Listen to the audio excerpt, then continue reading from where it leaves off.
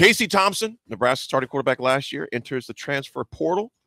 That is definitely news. And the thing about it, Nick, we were just talking about this. Literally right before Aaron came in. Yeah, about 30 minutes ago. Yeah, we're just talking about this, the probability of that. I didn't think it was going to happen because it'd be his third school. But anything can happen nowadays. Nothing should shock or surprise any of us anymore with the transfer portal, and you add in the NIL as well. Nothing could, but that one definitely did. Unknown texter, I'm right with you. Yeah, I love the guy too. But it shows you too. That's why I've been this way, Nick, with the Raiola situation. I'm not getting attached to anybody. It's almost like, because you never know if they're going to be here or not. If they're here, that's fine. But when they leave, it's a transient culture of college football right now. Go ahead, brother. Well, I think, okay, so this one stings a little bit because Casey was a really pleasant dude. Really good dude to talk to and things like that. And there's always going to be what ifs, like what if Casey wasn't injured this spring, and what if I'll come out and say it. I think Casey Thompson was the best quarterback in that room, is the best quarterback in that room. Mm-hmm. I truly did think so. I also said, though, earlier that unconsciously there might be some bias with this staff towards Jeff Sims.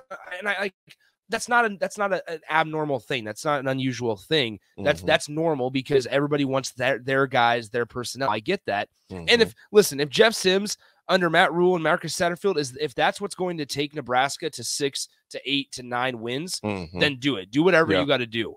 Do whatever you got to do to win. I just worry now, Nebraska's depth at quarterback.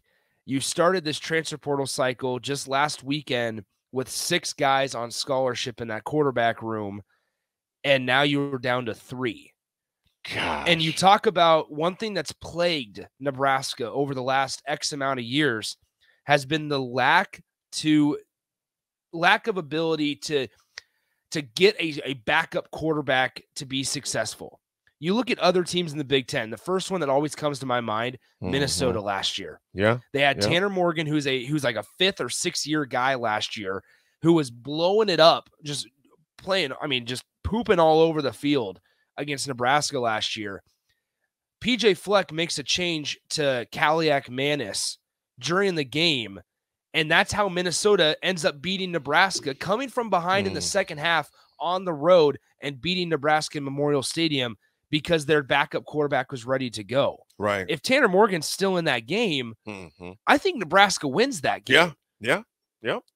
But then you look at, unfortunately, what Nebraska's had to do over these last couple of years, and think about it. It's been Adrian Martinez, and if the inevitable happened, he got banged up or hurt or just bad play. Right. It was such a major drop-off to a Luke McCaffrey. And unfortunately, last year, it felt like such a drastic drop-off to Chubba Purdy. And that's not necessarily anything specifically against Chubba Purdy, but I came into now just an hour ago thinking Nebraska's in a much better spot than they have been with quarterbacks because whoever doesn't, first of all, I think an authentic battle for QB1 is healthy. Yeah. I think that's something that Nebraska's missed ever since 28. Unfortunately, you can go back farther, ever since it started with Adrian Martinez and Tristan Gebbia. They're starving for, I think, a productive quarterback battle or just position battle across multiple positions. But now you look at it, and Jeff Sims is going to be the starting quarterback. This tells us that Jeff Sims is going to be the starting quarterback. I don't care how great of a story Heinrich Harburg was in the spring. I don't care how well Chubba Purdy filled in or didn't fill in for you last year or how he's looking in spring. Jeff Sims is going to be Nebraska's starting quarterback. You know what? We got to have Tom on Massey for next week. Tom's taking. He had a good point. Text me and he goes, this shows they want more of a running quarterback. Yeah. That shows, and that's fine. And I have no problem with that. And that's fine. Yeah. Just make sure you have the depth for it. Yeah, you got to have it because when the inevitable happens and Jeff Sims gets banged up or whatever happens, are you going to be able to run your offense efficiently? Maybe not as efficiently. That's okay. A run game. But are you going to be, number one, be able to have a running back room or an offensive line that's able to open up holes for the running backs? And number two is whoever's going to step in under center for you going to be able to run the offense efficiently. And if the answer is no, then they got to now go get somebody from the transfer portal. Yeah. They have to. Yeah, and the worst part about that is now you're pitching somebody to come into Nebraska and say, hey, man, sorry, we got a guy that's here for 2 years in Jeff Sims who's going to be the starting quarterback, but you're the guy if he gets hurt. That's your pitch. Or this is a crazy twist of things. Maybe you think you're landed at Raiola. You just never know. Like I said, y'all, this is the wild, wild west of college sports as we know it now. Nothing is guaranteed. Yeah. And Raph is going. It's Jay. Yeah, we're good. Yeah, Raph goes. Thank you. Go to the portal for some others. Yeah, well, and that's the thing. Let's pause 10 seconds for station identification. Yeah. This is Lincoln's home for sports talk on the FM dial. Also online at theticketfm.com. On the internet. KNTK FM Firth 93.7 The Ticket.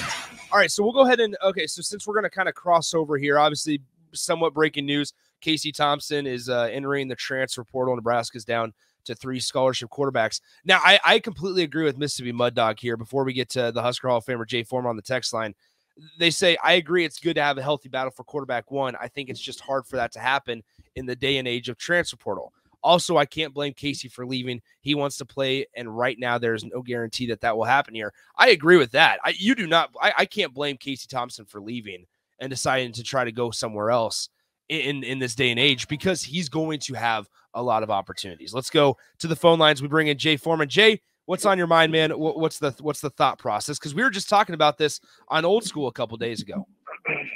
Yeah, we were. And, we even yesterday when we were talking about it, that, there's going to be some big names that jump in there. It's kind of like, there's always a big or something in the NFL and in the transfer portal. It's a big name, and there will be maybe another known name or guy that played before. Because he's a starting quarterback, but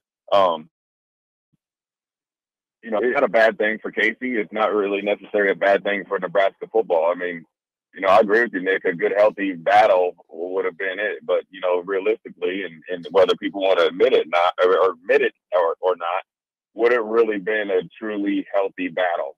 Yeah, you got 20-some practices in or whatever in spring, but Casey's played numerous amounts of football. You're not that far ahead of him, and probably came down to a risk reward for Casey. Yeah, you can't never doubt that he's a competitor. We know that, but then sometime as a competitor, you got to make sure that you're strategic and smart in this day in college football, right? Well.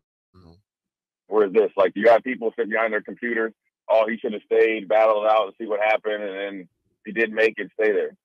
Well, it's one thing to go and fight the good, and if it's even contest and you lose, you can, like Nebraska, just hold your head high. But if you're going into it and that you're not the favorite, then that's actually borderline stupidity as an athlete. And with the amount of open starting positions or universities Power 5 are looking for established quarterback, it's no different than Adrian. Adrian was in the portal 2 days after the season, maybe even a day after the season last year. He was able to go to Kansas State and start, and he was coming off maybe the same shoulder injury or whatever, and Casey showed an improvement and stuff like that. So, it's a big deal just because of the quarterback position. I don't think it's a big deal because of the foregone conclusion. Anybody that can kind of, really look at it realistically knew Jeff Sims was going to be the starting quarterback. And, rightfully so. In time will tell, how well he plays, but everybody else needs to play well around him. So, Jay, let me ask you this, man. Casey could do some good things. Go ahead. Hall of Fame, let me ask you this. And you with the exhaustive experience that you have, man, does this somewhat raise the question that he's emphasizing more of a running game?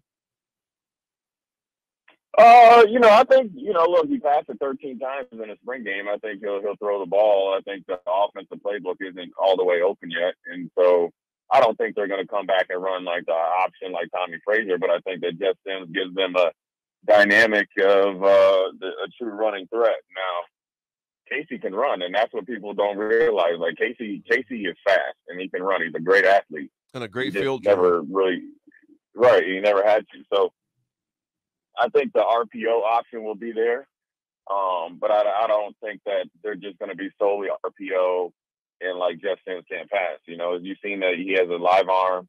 I think they're going to work extensively with him to get better and get more consistent.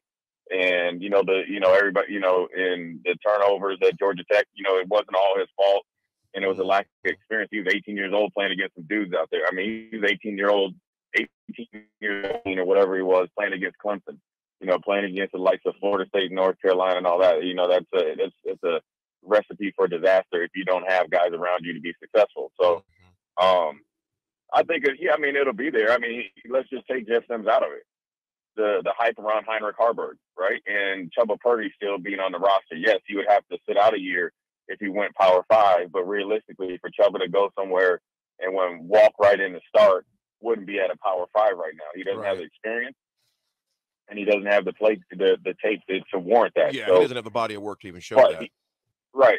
But he has the ability to run. And so I think, Casey, I'm happy for Casey. I'm happy for Nebraska, right? This is a good thing. It sucks because I truly believe Casey would have made them lose a lot more sleep than they were planning on to when it got down to business. Yeah, now, right. I think it worked. I think it worked out great for everybody and will. Casey will be fine. He's a smart kid. He's tough. Good quarterback. It'll work out for us. Jeff Sims has a potential, and they'll set him up to be successful. Now, what you're starting to see, I always try to look at it maybe a little bit different way. As much as we had a quarterback room just last year that looked so different from player to player, right? Mm-hmm. Height, body, skill set. Now, potentially, you're starting to see some continuity. So once you start getting some continuity, then guess what comes with continuity? Consistency in your playing, consistency in what they're able to do. So I'm just going to look at it like this. I don't think it's a bad thing for Casey to go. I hate to see him go. I think he's a great kid. And Jeff Sims is a great kid. So you're not losing anything there. I just, you got to be happy for him. And he wants to play.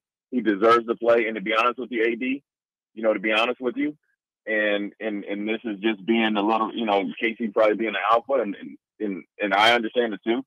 He probably thinks like I've done so much. I'm good enough. I shouldn't have to play second fiddle to anybody. So. Look, it's all good. You know what, Jay, in his defense, too, you think about this, man. This is his last year of eligibility, and he's thinking like, okay, let's say I do get beat out on this. I mean, some people are going to go both sides of this. I've given a lot up for this program, which he's done. Right. Body, too. Yeah, his body is, arm getting reconstructed. And you know what, Jay, overall, just like you would say, we're going to segue out of here, man. But this is the new world of college football. Would you agree? Oh, yeah, and that's why you have to plan accordingly. That's why communication needs to be there. And I'm sure the lines of communication, especially with a player like Casey, has been, well, I hope. I can't speak for, Matt Rule and them, but Casey's a guy that, with his dad and has his support, that they know how to kind of navigate through the muddy waters. But I'm sure Matt Rule and those guys have been in communication with him. I don't think this is a cold turkey situation. So, that's just what you got to do. You got to re-recruit your roster, and that's the hardest thing to do because it's about relationships, and the guys that have the best relationships with their players will get them. Absolutely. Everybody's worried about Dion up in Colorado. Same thing happened here, man. It's all good.